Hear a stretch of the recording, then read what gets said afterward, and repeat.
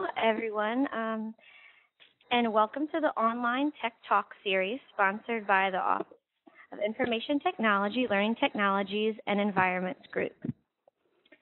Today we'll be discussing the use of eText and open content at the University of Maryland. We are joined by Dr. Charles Stangor, psychology professor from the College of Behavioral and Social Sciences, Michael Gore, the University Bookstore General Manager, and Chris Colbert, the Barnes & Noble College Booksellers Regional Manager. They will be sharing with us their experiences and insights on the uses of eText and open content. Thank you all for joining us here today. Now, if anyone in the audience has any questions, feel free to type them throughout the session in the chat pod in the lower left-hand side.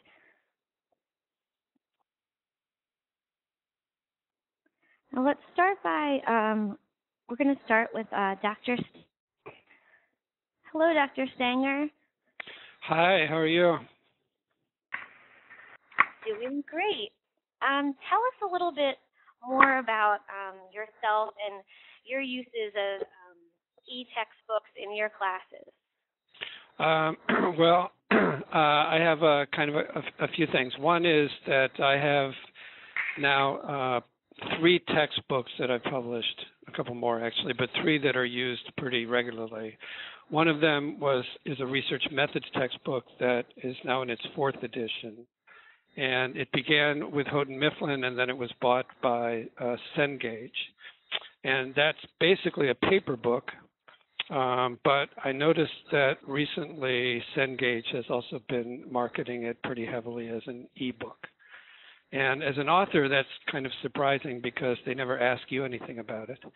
And I don't actually know, it's curious to me, what proportion of my class, because I teach that course and I use the book, I don't know how the students in my class, what they're actually doing, how many of them, it's a big class of over 100 students. I don't know how many of them are actually buying the hard copy, how many of them are getting it new versus used, and how many are using some kind of e-alternative, either chapter by chapter or buying the e-book. So that's something that's kind of an unknown to me, and it's just happened over the past couple of years. And I'm going to poll my class over the next week and ask them what book they ended up using. The other 2 texts that I have, one of them is an Introduction to Psychology textbook, and I've just finished a social psychology textbook. Those are both big markets in psychology. With flat world knowledge, and I feel kind of lucky to have gotten involved with them. It's a startup. It's a couple guys from Prentice Hall who evidently went to Prentice Hall and said, you know, listen, this model that you guys have is screwed up. Everybody knows it. It's not good for students. It's not good for anybody. And we have an idea of making the content more open, even free. And Prentice Hall basically told them to forget it, so they started their own company called Flat World. And Flat World seems to be doing well. It's very early in their career. They've been around for a couple of years, but the number of books that they're doing is increasing. They got some good startup money, and so I'm pretty excited to be part of it. It's the opposite of working with a big company like Cengage or Prentice Hall, because those companies are they're just so heavy. They have so many layers of editors and editors above the editors and editors above the editors. So when you as an author are talking to someone, they can't really tell you what's going to happen because they have to get it cleared by all the people above them. And it makes it just really slow and really not much fun to work with them. But Flat World has been completely opposite. They're also really, really good with authors. I mean, to just give you an example. So if you have a textbook with Prentice Hall, they will sell most of your books in July and August. That's a big sales season for them going into the fall semester. But the way that they pay you is they pay you semi-annually. So the sales that are made in July go in the second half of the year, and you actually get your check the following April. And that's just an example of ways that it's just not friendly to authors. I'll give you one other example, which is that when they sell a textbook for you in the United States, then you get your standard 15% royalties or whatever it is. That's pretty standard. But if they sell the textbook anywhere else in the world, including Canada, you get half of that. And it's very difficult to negotiate with them. Flatworld, on the other hand, pays you every quarter, and they pay you a flat 20% of everything that they sell. And Flatworld has a lot of ways of disseminating the book. They have the paper books that you can buy for $29, or sometimes a little more, $34 for people who want that. And they're finding that some proportion of the students, like to have the paper book. You can, of course, see the textbook for free online at Flatworld. It's a little difficult to page through it, and it's hard to take notes. You might want to just print out a chapter. You can do that for like $3. You might want to stream it on your, on your iPad or one of your music devices. You can buy an audio version of the text. You can get it for Kindle.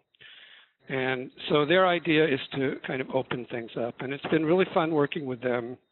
They are author friendly, and they haven't put a whole lot of editorial stamp on me. It's been a great review process. I think they're good texts. One thing that they know from day one is that everybody is going to think, oh, if it's free, it can't be any good.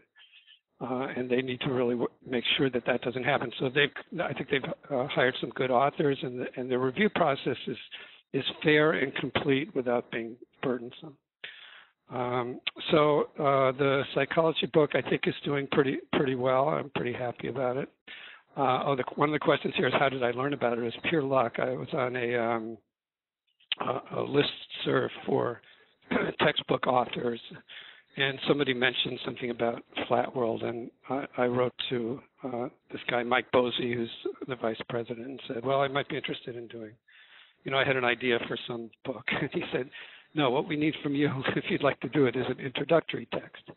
And so he talked me into it. I had no idea that I could do that or would do that, but it turned out to be really, really fun.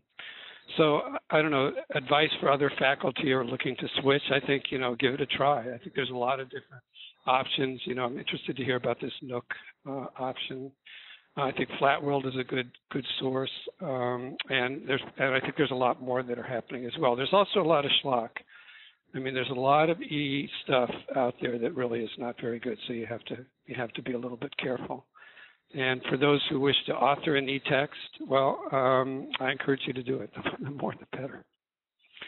So that's basically my story about ebooks in my class and my experience with Flatworld. That's great. And so when you were working with the Flatworld Knowledge Rep, were you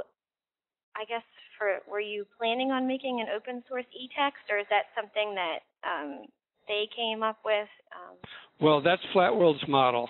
They say something like, I forget what their little lingo is, but they will give it free. I think it's free online and affordable offline, or something like that. That's their model. The book is, they work under the Creative Commons license, which means that another thing I can say about Flatworld, which is really pretty exciting, is the customization is just awesome. I mean, so if you adopt my book, for instance, and you discover that you don't, one of the big problems with these traditional publishing houses is that, a psychology textbook will have 16 chapters, but an instructor might only use 13 of them. So the students are paying for all of them. But in Flatworld, you can customize. You can take out chapters. You can add your own chapter, and then you just publish the book yourself. And it looks like my book, but it has a thing across the front of it when you look at it that says modified by instructor. And it's clear inside what I wrote and what the instructor added. So it's very flexible, but that's Flatworld's knowledge. They're still working on trying to figure out, the things that they do best and how to best market it. Great. And have you gotten any feedback from your students? I know you said earlier you weren't sure how many were using which of your texts, but I didn't know if you were sure if any were using the Flatworld Knowledge version. how that was going? For me personally, I don't know because I don't actually use either of those texts right now. I've been teaching the methods course lately, and I've been using that text. But I know that there are some initiatives, and I've been trying to get involved in some of them to kind of do some research on the effectiveness of open source learning.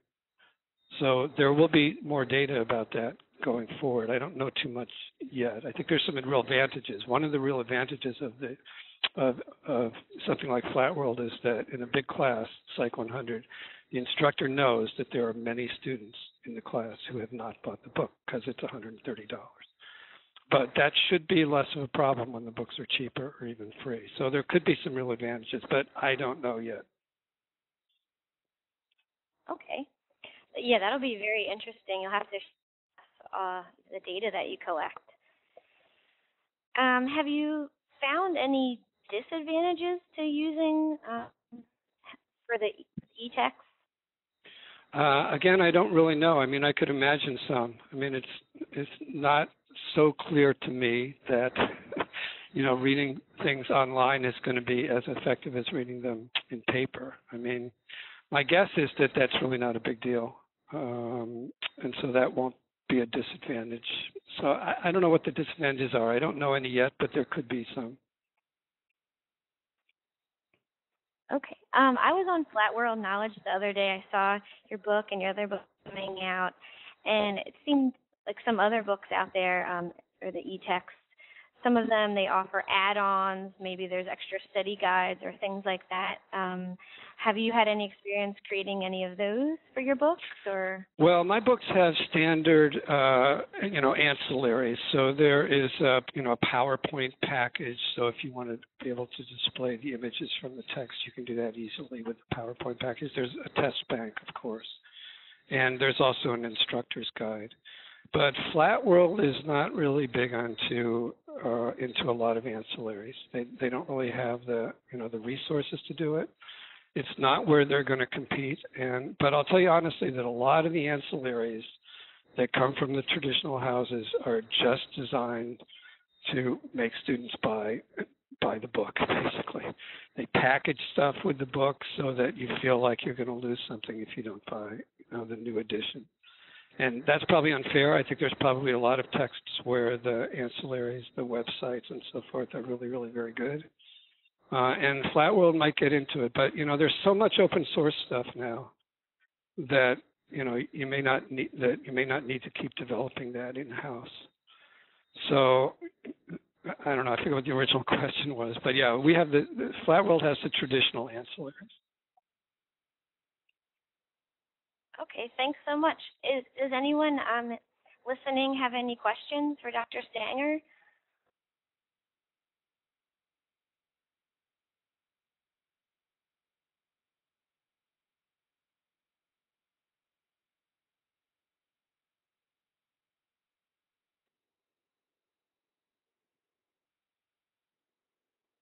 Okay, well, it looks like there's no more questions right now, but thank you so much for sharing your experiences with your two books and Flat World Knowledge, and we'll continue. I've seen your name in the Diamondback and all sorts of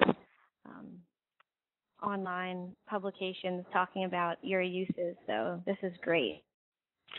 Okay, well, thanks. It's great talking to you. I'll stay on for a minute. I'm interested in hearing about the NOOK, but I got to go in about 5 minutes. Okay, great. So Chris Colbert and Michael Gore here from the University Bookstore. Hi, guys. Do you want to give us a little bit, the audience, a quick background on your roles in using eText at the University Bookstore? So this is Mike. We have just really, the NOOK is new. It's in a very proactive stage, I guess you'd say, and Chris will get into that a little bit. We're finding that it's really, the ebook is in its infancy in the sense that the faculty sending us and asking for ebooks. The students that have taken it have responded to it well. it's free, which is easy, and we offer test drives. So let Chris get into the details. Good afternoon, everyone. Thanks for participating today. I'm a regional manager for Barnes & Noble College Division and intimately involved with the development of our NOOK Study application. Just to brief you on what that exactly is, I'm sure a lot of people are familiar with NOOK, the device, much like the Kindle that Dr. Stangor spoke of earlier. This is different in that NOOK Study is a software application that, as Mike mentioned, is free for download to any Mac or PC platform. It allows, where Dr. Stangor talked about the creation of digital content, NOOK Study is more for the consumption on the student side. It allows students to really manage their course materials, be it a textbook, assignments given by the professor, syllabi, handouts, any research, allows them to consolidate all of those materials into one software application, allows them to annotate, highlight, create web links, do research within NOOK Study. It really is an all-in-one encompassing study tool to help students consume digital content. Mike mentioned digital content is in infancy. It's been around for some 8 to 10 years, but we've really seen an explosive growth in the last 18 to 24 months. In the last year, we've seen digital sales grow by 3,000%. By 2014, a lot of industry experts are expecting that about 60% of all textbooks will be available digitally, and that will really drive the consumer usage because not everything is available right now. Dr. Stangor mentioned a lot of open content. That's certainly out there. While publishers are not really going back and digitizing their back catalog, they're waiting for new editions to come out, and they're digitizing all the new content. So we expect to see that rise. But that said, only about 3 to 4% of our total company sales come from the sale of eTextbooks. In Maryland, that's 3.7%. So in the big scheme of things, it's a relatively small percentage, but as I said earlier, growing exponentially. NOOK Study is really an end-user application that can be used by students. We are integrating now with learning management systems like Blackboard or Sakai, Moodle, and Canvas. That allows the students and professors allows the professors to adopt the materials within the LMS, assign assignments, reading assignments within the LMS, allows students to see that activity and manage their course materials in that way. The other thing I wanted to mention about students' migration to digital, in survey results that we've compiled in the last couple of years, really price is the driving factor. Digital textbooks are traditionally around 60% off of the new book price. So that's certainly a factor when students are making their buying decision. Curiosity is another thing. But as Dr. Stangor mentioned, it's very difficult for students to consume an e-book like they would when they buy the hard copy, when they have their laptop open, their notebooks, their notes from the lecture. That's where NOOK Study, I think, plays a key role, allowing all those materials to be integrated into one application. So, Lauren, is there anything else you wanted to ask? Yes. Oh, yeah. This is really fascinating. This one maybe is more for Michael, but have you seen an increase in the number of faculty that are requesting the eText this year? And does the bookstore have a plan for navigating this new way of getting textbooks? This previous year or this current year, we haven't seen a big increase. Our big focus going forward is to make sure that the faculty knows that they're aware of it, make sure that it's linked on the university site so they can at least see what it does, promote our faculty center network, and which shows how it works with any format. We mentioned that it's available on Blackboard, it's available on Sakai, and it's also available on Canvas and Noodle. So what we want to do is make sure that the faculty becomes more and more aware of it. And then what's great about the Nook is you can take what we call a test drive. You can download a book for free for, I believe, a week, and you can see all the different applications. You can highlight in different colors. You can take notes in it. It's very, very user-friendly. It has a definite cost saving. The bookstore industry right now is going through a dramatic change. Rental is huge. And the sales at full price are, it's sort of like Black Friday. It's going out of business. And we're trying to be proactive and have everything that the student could use. I think as faculty, if we can get the faculty to do a test drive on it, we're looking for feedback, and I think they'll see that it is a valuable entity. Lauren, just to build on what Mike just said, what we do is, even if faculty is not aware of the digital option, when they place their adoption with the Book Center, we will make a match. We'll cross-reference their adoption with the digital database, which now for NOOK Study is over 2 million titles, a lot of which are open content and general trade book knowledge, trade book titles, fewer textbooks, but as I mentioned earlier, we expect the number of titles in the higher education arena to increase over the next couple of years. But we'll list that book as a digital option for the student with the price savings that I mentioned earlier, and then Mike will do his part to educate the faculty that is an option for their students, and hopefully they'll promote that in their classrooms. That was actually just my next question.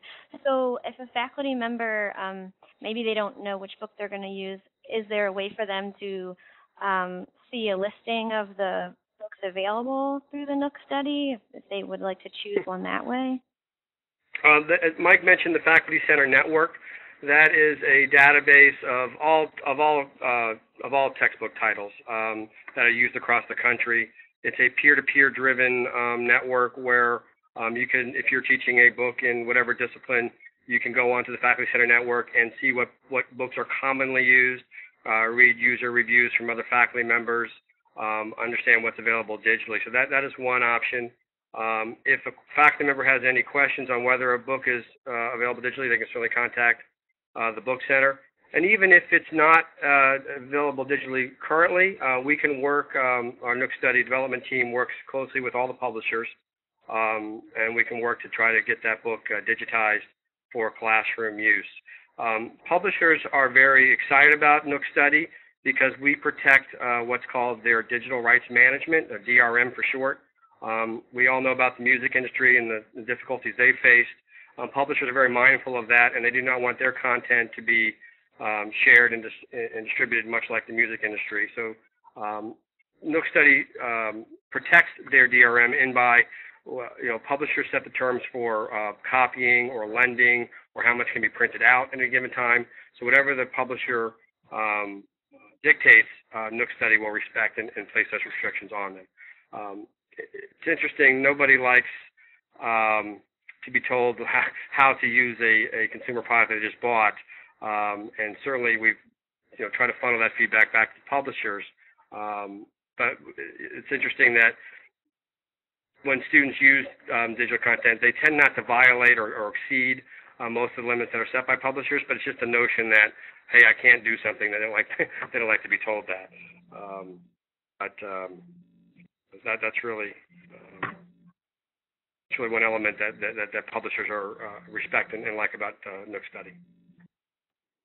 Yeah, I was definitely curious if there was pushback coming from publishers, since it is, like you mentioned, usually about 60% of cost savings. But it seems like they are excited about it. Well, there are, and it's a new distribution channel for them. A lot of publishers, Dr. Stangor mentioned Cengage earlier, they are very active in the digital arena. There are a couple of the large publishers that are. We as a company bought over 210,000 unique titles from over 7,500 publishers last year across all of our college stores. But really, the large 5 publishers are really driving this initiative. And they're looking for new ways to distribute their content, quite frankly. We are looking to be a vehicle for which they can distribute their content in NOOK Study. For a student, we mentioned LMS systems earlier. Cengage has a building block, as does McGraw-Hill and all the other major publishers. But NOOK Study really integrates all their content into one place. And that's where we see the advantage for NOOK Study as opposed to, individual building blocks for individual publishers. Okay, great. And so, Chris, you're the regional manager. Do you have other universities that you support that are using this as well, and how is it going for them? Yeah, my region extends from New York City. I oversee Columbia University down through the College of William & Mary, so I'm kind of the mid-Atlantic area. I have about 12 large universities that I work with. And the University of Maryland is not unique in that the percentage is roughly about the same everywhere. About 3 to 4% of sales activity are coming from digital. We are working closely with all of our university partners to educate about NOOK Study and the migration to digital, and trying to work with the learning management systems to integrate our NOOK Study building block onto their systems. So it is a relatively new arena, but one that we are all in on, and look forward to working with the college on that. Well, thank you both. Now let's open it up. Does anyone in the audience have any questions for Michael or Chris?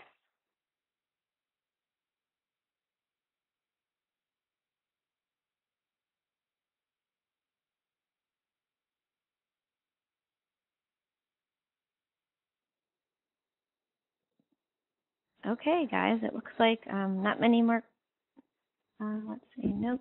Do you guys have last things to add, or? No, I think I'm set, Lauren. I appreciate the opportunity.